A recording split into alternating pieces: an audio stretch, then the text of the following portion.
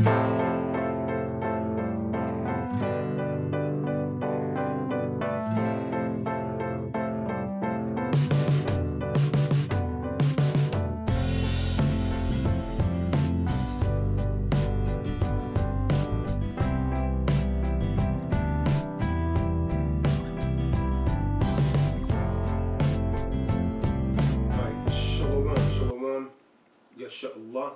Once again, you're now in the sounds of your brother, Kahan Tazadak, coming at you through the spirit of righteousness and truth. First of all, I would like to give all praises to the Heavenly Father, Yahuah, for actually blessing me with this message, and hopefully you will actually detach your emotions, and this message would actually awaken a lot of the men out there in Yahshua in the nation of Israel, and you will receive this message, because time and again I'm being questioned by a lot of unlearned Israelites, or just misguided Israelites. And even if you may have actually been misguided by your deacon, your elder, whatever you may refer to him as, your school, your camp, many of you are asking, Tazadak, why are you in so many videos prophesying or praying with your head covered? And the reason that I'm doing this is because according to the mitzvah, this is what was actually practiced, you know, in ancient Israel. So I'm going to prove through the Spirit, and I, again, giving all praises to, you know, to the Spirit, and the power, Yahuah, for blessing me, for being able to deliver this message to Israel. And I pray that many of you could actually push your pride aside and receive this message from the Spirit from which it is given, instead of the spirit of, you know, slumber, where your mind is closed off and you are actually taking this as an attack instead of edification and rebuke, righteous rebuke. So as far as the headdress is concerned, you know, the head covering of men that's actually worn with the priestly garments. First of all, I am a Kahan of the Most High. I'm not your typical Hebrew. I keep telling you that. I'm not your ordinary Hebrew. I'm not a follower. I follow the Most High. I do not follow man.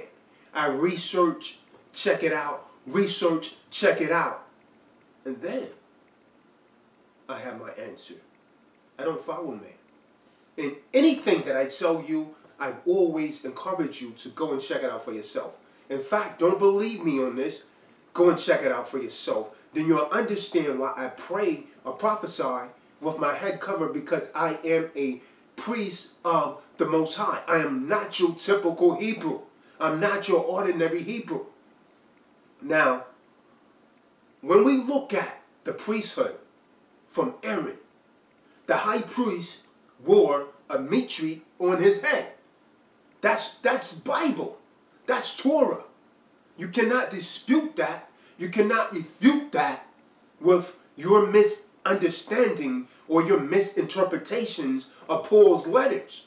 When Paul was stating that a man should not pray or prophesy with his head covered, he's talking about your ordinary man. I am not your typical Hebrew. I am a Kahan of the Most High.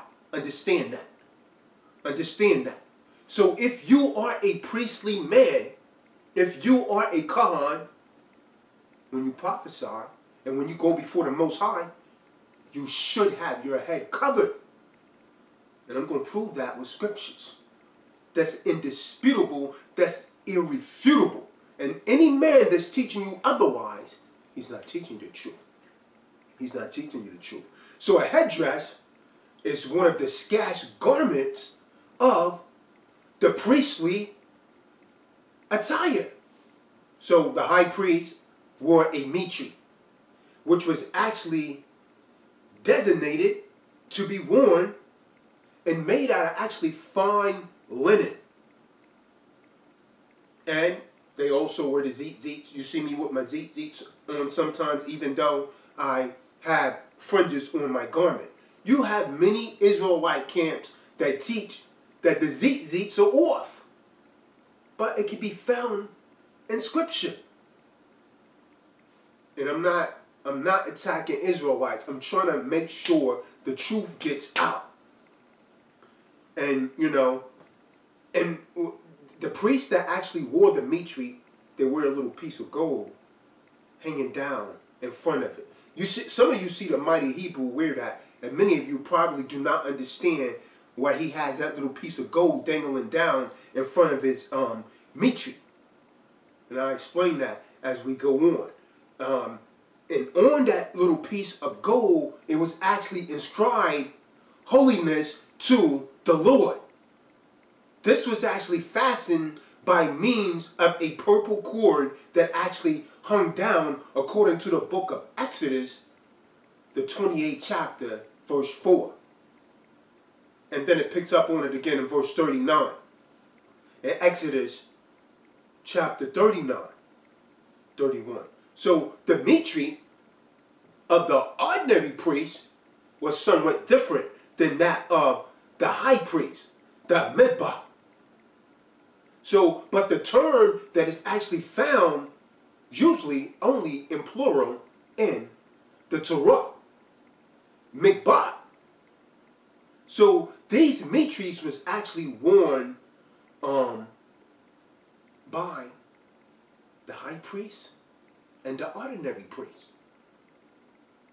And the ordinary priest, when you look in the Bible, in the English word, it used the word, in the English, it used the word bonnet for the ordinary priest, which is peh-ayr'm in the Hebrew.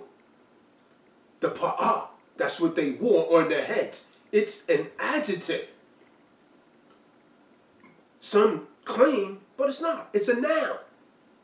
It's not an adjective, it's a noun. And it is evident from the expression of the peh-ayr'm that these mitres of linen were actually worn by priests. Ezekiel, the 44th chapter, verse 18, makes it plain. So, indeed, the use of the peh-ayr'm was actually not restricted to just the priest. It was a covering of distinction for some of the bridegrooms and for the daughters of Zion, according to Isaiah, the 3rd chapter, verse 20. So it was also a personal ornament. So it was actually removed during periods of mourning. When we look at the book of Ezekiel 24 and 17. So the priestly mitre, these was worn by high priests and priests. By, when you read the King James versions, the lower priest, the regular priest wore what was referred to as bonnets. The high priest wore a mitre. So these priestly mitres are described in the Bible, yet the name mits-neh, the mitre, which the prophet saw placed on Joshua, the high priest, in the book of Zechariah 3, verse 5. Let me get that real quick. Let me see if I could get that real quick. Zechariah 3, verse 5. Let's prove all things, because the scriptures say to prove all things. Book of Zechariah, chapter 3, verse 5. And you can see where your brother d.o.c cover his head when he speaks. You'll see why Nasi Yashavel cover his head when he speaks. You'll see why the mighty Hebrew cover his head when he speaks. And you'll see why other priests out there, like, you know, Hashar cover his head when he speaks, because it's Torah, brothers and sisters. And for a man to come along and tell you, oh, you shouldn't cover your head, you do error not knowing the scriptures nor the power of the Most High. So the book of Zechariah, 3rd chapter, verse 5. And I said, let them set a fair mitre upon their heads. So they set a fair mitre upon the head, and clothed him with the garments, and the angel of the Lord stood by. So as you can see right there, a mitre was actually placed upon their head. Understand that. This is scripture. So many of you are totally misunderstanding Paul's letter. Paul warned you over and again that many things that he writes is difficult to understand. If you don't understand something in the writings of Paul, what you need to do is go back to the Torah and the Tanakh. That is the foundation. If you don't understand Torah and Tanakh, then you're not going to understand Paul's writings. Understand that. So we see that the mitre was worn, and what is suggested is that it was actually like a turban worn around the head. So the term used denotes a mitre of the common priest, a migba'at, derived from girdles, like a cup shape. So it suggests a covering shape fitted tightly on the head. Like this is fitted tightly on my head. And the verb, we hasbata, from Exodus 29 verse 9, seem to point to the same peh-ayr'm. And it may be translated as beautiful bonnet. Let me get it for you. Exodus 29 verse 9, to prove all things. Taking you back to the Torah. Because when you don't understand something in the New Testament, that's exactly what you should do, is go back to the foundation, which is the Torah. Exodus chapter 29, verse 9. And thou shalt gird them with girdles, Aaron and his sons, and put the bonnets on them. So they had coverings on their heads, brothers and sisters.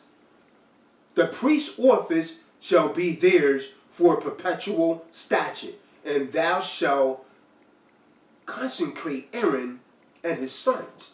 So Aaron, the high priest, wore a mitre, and his sons wore the bonnet. So the priest's heads were covered.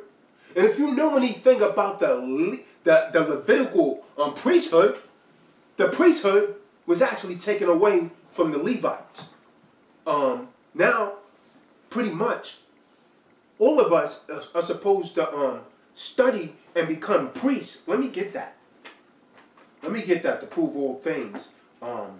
In the book of Matthew, the 11th chapter, going into the New Testament, because in 70 AD, the entire priesthood was actually taken away and given to another nation. So now all Israelites, when we came back into this truth, we could actually study to become priests of the Most High.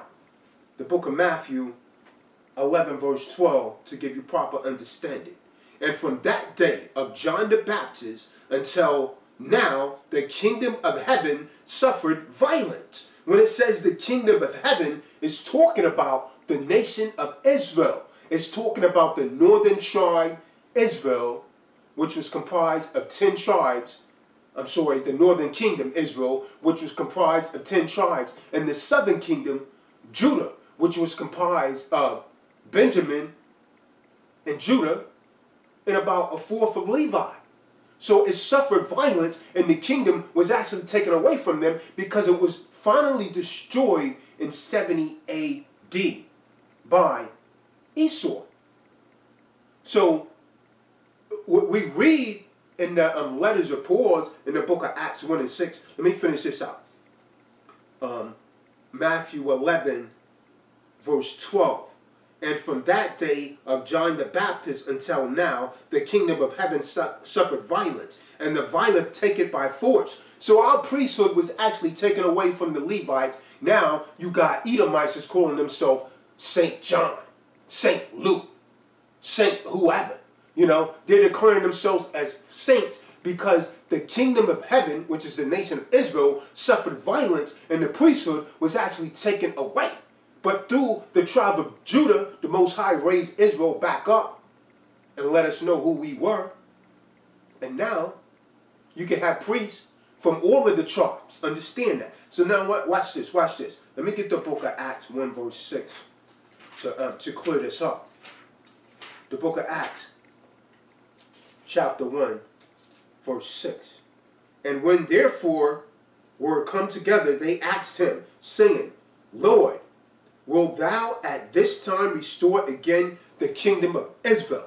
So that's the kingdom of heaven that suffered violence. It was the kingdom of Israel. So we see that the priest, the high priest, and the sons of Aaron, the regular priests, covered their head when they were praying and prophesying, when they went into the sanctuary before the Most High. So to all of you that's asking me, Tazadat, where do you cover your head? This is why. Because this is Torah, this is Tanakh. This is the law. Mitzvah. Understand that. So, it seems to be pointing out the same thing. And what we read could be actually translated as a beautiful bonnet, peh-ayr'm, worn by the priest. So there is no way around it. So in regards to Tazadat and other men that is priests covering their head, they're right on line with the scriptures and the Levitical priesthood because they covered their head. They were commanded, not just voluntary, they was commanded to have linen bonnets on their heads when they went in the sanctuary and the temple before the Most High. Understand that. The book of Ezekiel 44, verse 15 through 19, to prove all things. The scriptures say to prove all things. But the priests of Levites, remember, the Levitical priesthood was actually taken away. I just gave you that in the book of Matthew 11, verse 12. The kingdom of heaven suffered violence, meaning the nation of Israel suffered violence because Esau came in and he destroyed us. The temple was finally destroyed a second time in 70 AD. That's what Yahuah prophesied in Luke 21:24. So, Ezekiel 44, 15 through 19. But the priests, the Levites, and the sons of Zadok, of Tazadat, in the Lashawan HaKadosh, Zadok, that kept charge of my sanctuary when the children of Israel went astray from me. See, they went astray. They shall come near to me to minister unto me, and they shall stand before me to offer unto me the fat and the blood, saith the Lord Yahuah. Verse 16, they shall enter into my sanctuary, and they shall come near to my table to minister unto me, and they shall keep my charge. See, this is why the Levitical priesthood was never given land. This is why tithes was given to the Levitical priesthood, because their job was to make sure the nation of Israel stayed under the law. Verse 17, and it came to pass that when they entered into the gates of the inner court, they shall be clothed with linen garments, and no wool shall come upon them, while they minister in the gates in the inner court within. Why? They didn't want wool on them because they did not want them sweating when they was prophesying to the Most High. They wanted them clean. Verse 18, they shall have linen bonnets, peh-ayr'm, peh-ayr'm. They shall have linen bonnets upon their heads. So the priests cover their heads. So why are you unlearned Israelites out there saying, Tazadat, where's your head covered? This is why. This is why. It's Tanakh. And shall have linen breeches upon their loins. Pants. Designed for the Levitical priesthood. Not for women to be wearing. For the men. They shall not gird themselves with anything that causes sweat. See? This is why they wasn't allowed to wear wool in there. There was not to be sweating before the Most High to represent purity, cleanliness. And verse 19. And when they go forth in the utter court, even into the utter court to the people, they shall put off their garments. So we see that when they went into the inner sanctuary before the Most High, they changed their attire and put on linen breeches and linen bonnets upon their heads. But when they went out, they put on their regular garments. Understand that. Understand that. Wherein they ministered and laid them in the holy chambers, because it's holy, it's set apart, holy. And they shall put on other garments, and they shall not sanctify the people with their garments. So according to the descriptions of the priestly garb, brothers and sisters, in Exodus 28 verse 4, these are the garments which they shall make: a breastplate, and an ephod, and a robe, and a broidered coat, and a mitre. This is the garb for the high priest, and a girdle, and they shall make holy garments for Aaron thy brother and his sons, that he may minister unto me in the priest. So the Hebrew word for mitre is mits-neh. It's like an official turban of a king or a high priest. Mitre. Exodus 28 verse 37 says, and thou shalt put it on a blue lace that is upon the mitre. This is what you see the mighty Hebrew wearing a little piece of gold dangling in front of his face. The priests wore that, and they had, you know, an inscription on it. It had an inscription on it that said holiness to the Lord. So, you know, many of you see the brother wearing it, or the priest wearing it, and you don't know where he's even wearing it. But you're quick to condemn brothers, but you do ever not knowing the scriptures, nor the power of Most High. Now, I know many of you learn this in one West, not to cover your head and all of that. And, you know, praise be the Most High for what the brother Ariah, Yeshaya, you know, all of those brothers back there taught. But if everything was taught not to you is not the truth, it is your responsibility to teach the truth. See, I give you right knowledge according to the scriptures. I am not your typical Hebrew. Don't believe me? Go and check all of this out for yourself. Check it out for yourself. So according to what we are reading, should not a priest cover his head when he goes before the Most High? Yes, he should. And I would like to note, not only did the high priest cover their heads, also the sons of Aaron, which was the regular priest, covered their heads according to Exodus 28 verse 40. And for the sons, and for Aaron's sons, thou shalt make coats, and thou shalt make for them girdles and bonnets. There it is, peh-ayr'm. Shall thou make for them for glory and for beauty. And the Hebrew word for bonnets is peh-ayr'm. An establishment that is actually fancy headdress. A beautiful bonnet. An ornament. Tiara. And the Hebrew word for head is rush. So the bonnet was for the head. So we could close the book right there. It's that fancy headdress. So, again, in my conclusion, this is not attacking anyone. I hope you receive it from the spirit from which it's given, because it's from the spirit of Yahuah. So, I cover my head when I prophesy and when I pray, because that is what the high priest and the sons of Aaron did. So I could be in the right spirit. I'm not your typical Hebrew that's going to follow what you're following because you're following another man. But I choose to follow the spirit of the Most High. So, you can receive it. To those of you that can receive this, praise be Yahuah. To those of you that cannot receive this, And shalom, have a nice day. Keep doing what you're doing. But you're not following mitzvah. You're not following Torah. So, you know, it was generally considered to be a sign of mourning also when the head and the face was actually covered. When you read 2 Samuel 15 verse 30, and David went up by the ascent of Mount Olive and wept.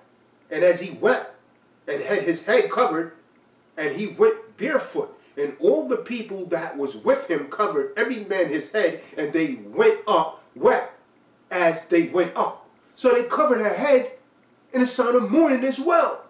Are we not in mourning in this man's captivity? Think about it, folks. Study to show thyself approved. Watch this. Book of Jeremiah 14 verse 3. Proven again, when Israelites wept, they also covered their heads and faces. Book of Jeremiah 14 verse 3. And their nobles have sent their little ones to the waters. They came to the pits and found no water. They returned with their vessels empty. They were ashamed and confounded and covered their heads. Why? Because it was ashamed and it was confounded. So that was a sign of covering your head as well. Book of Esther 6 verse 12. And Mordecai came again to the king's gate, but Haman hasted to his house mourning and having his head covered. Why? Because he was in mourning. Are we not in mourning? Book of Matthew 11 verse 12 said the kingdom of heaven suffered violence. The nation of Israel, the kingdom of heaven, suffered violence. Are you not in mourning if you suffered violence? Are we not in captivity? You gotta wake up, brothers and sisters. Get back into the Torah. I'm not anti-Hamashiach, but I'm saying you gotta go with the foundation. Your foundation is Torah. If you don't understand something and what you refer to as the New Testament, you need to get back in Torah. You got to know the law. And I'm going to hit you with something. I'm not your typical Hebrew. The Most High has blessed me with the gift of being able to teach many of you our Hebrew sovereign law. I am a layman. So you have a lot of Hebrews and Israelites that don't like me because the Most High has blessed me with an ability to be able to understand law. And I articulate it to some, and some of you don't get it, and then you want to blame me for it. But you got to study to show thyself approved. Now, you might be a great teacher. You might know scriptures. But you also need to be able to teach your people law. Because everything revolves around law. First is the laws of the Most High. But you need to know the laws of this society in order to be able to move around in it smoothly. So you need to know law. And many of our people are hypocritical. Watch this. There's many of our people that came to me for help. And I help these people more than they know. Drafted up information for them, gave them guidance, and they didn't listen. They want to do it their way instead of doing it the right way that I suggest. I said, brother, if you want to become a secured party creditor, I need you to read everything fairly and follow instructions. Some of you cannot follow instructions, so you get it wrong. Then you run to some Edomites. This is how hypocritical you are. Watch this. Talked to a brother a couple days ago. I just bumped because you never know what state you might see me in. I might appear in a city near you out of the blue because I'm always traveling, trying to teach our people, yet still trying to gain more information. So the brother trying to become an SPC, and apparently he didn't file something right. He said, oh, Tazadok, they send the documents back to me. Well, what do I care about someone sending something back to me if I send it with a certified mail tracking number that they received it? If they send it back to me, what do I care about that? Because I have a record that I sent this to you, and the only thing I needed to do was make a public record. I don't need a de facto government's approval for anything. I'm just making a public record of, hey, I changed my status. I'm no longer under your corporate war jurisdiction. I'm now in my sovereign capacity that the Creator, Yahuah, has given me. And until you can receive that, folks, until you can understand that and understand that and understand that, you're never going to get what you're looking for because you're blocking it with your mind. You do not need government's approval to be sovereign. You are born sovereign. So you change your status back into the original status that you had, and then you're operating from a sovereign capacity. I am not a sovereign citizen. That is an oxymoron. I am born sovereign from my Creator, Yahuah. So all of you that's running out here, you know, you're being hypocritical instead of coming to your Israelite family and, you know, showing them some support, or you will go to some sovereign filing and all of this, and you're trusting Edomites. Stop trusting in oppression. You keep trusting your enemy. Only a fool will allow his enemy to teach it. But our people are like fools. You're trusting in oppression. Stop trusting in oppression.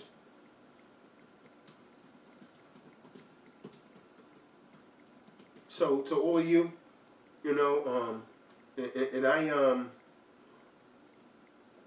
have tried my best to help many of you, but you keep blocking it with your mind because you rather trust your enemy than to trust your Hebrew brother.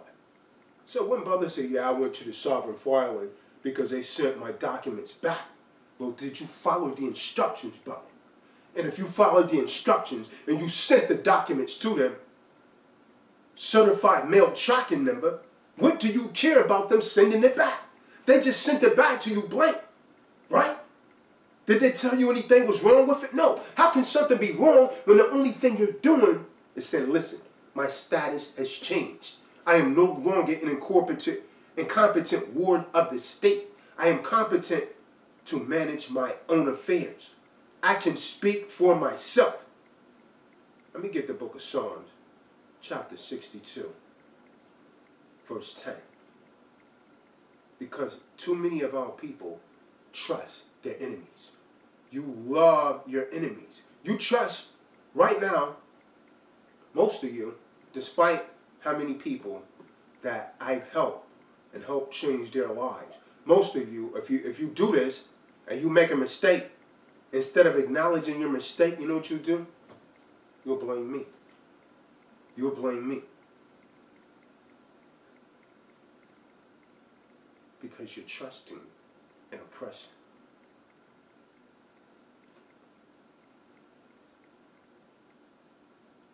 My soul, wait thou only upon Yahuah, for my expectation is from him. Book of Psalm 62, verse 5.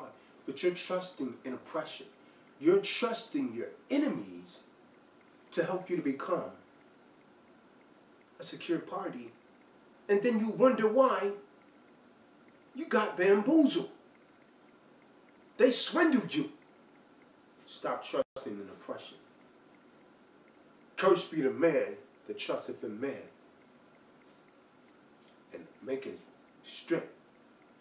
See, many of you, you're leaning on Esau for a better understanding, because you have actually been taught to love Esau so much that you will go against your own brother and against the Most High and trust in Esau. Book of Jeremiah 17 verse 5 says, blessed is the man that trusteth in the Lord, whose faith the Lord is. You got to trust in the Most High. You want to become a secure party creditor? You want to get from under a corporate ward jurisdiction? How do you do it? Jeremiah 17 verse 5. Blessed. I'm sorry. Thus saith the Lord, cursed be the man that trusteth in man, and maketh flesh his own, whose heart departed from the Lord. Jeremiah 17 verse 5 is for those of you that's going to these sovereign filings and all of that, trusting Esau to get you out of something that Esau has put you in. Stop trusting in oppression. Your trust has to be in the Most High. Jeremiah 17 verse 7. Salakia, Jeremiah 17 verse 7 says, blessed is the man that trusteth in the Lord, whose hope the Lord is. So we're going to trust him. You're going to trust in the Most High. He made me his instrument. For those of you that want redemption from this oppression, he made me his instrument. I'm not your typical Hebrew. He made me capable of understanding the law. He gave me this capacity. So who are you going to trust in? You're going to trust in sovereign firemen? You're going to trust in these other Edomites that's leading you astray? Stop trusting in oppression. Jeremiah 17 verse 7 again. Blessed be the man that trusteth in the Lord, whose hope the Lord is. I am the man that the Most High has raised up to give you this. You want to understand how to become a secured party? Contact me. You can reach me at creditors, debtors, contracts at Yahuah.com. You can reach me at Lord Sheep of Israel at gmail.com. We are the disciples of Christ. D.o.c. You need a doc? Contact the disciples of Christ. D.o.c. The book of John 8 verse 31. It tells us who the disciples of Christ is. And I, being a follower, am also a disciple of Christ. D.o.c. Book of John 8:31. And it reads, then said Yahuah to those Jews who believe on him, if you continue in my word, then ye are my disciples indeed. So I, continuing in his word, am a disciple of Christ indeed. So I hope you like this video. I hope you got some understanding about the head covering now. Share the video, like it, and pass it on. So I'm going to say Shalom, Yasha Allah, Kwam Yasha Allah, Kwam Yasha Allah.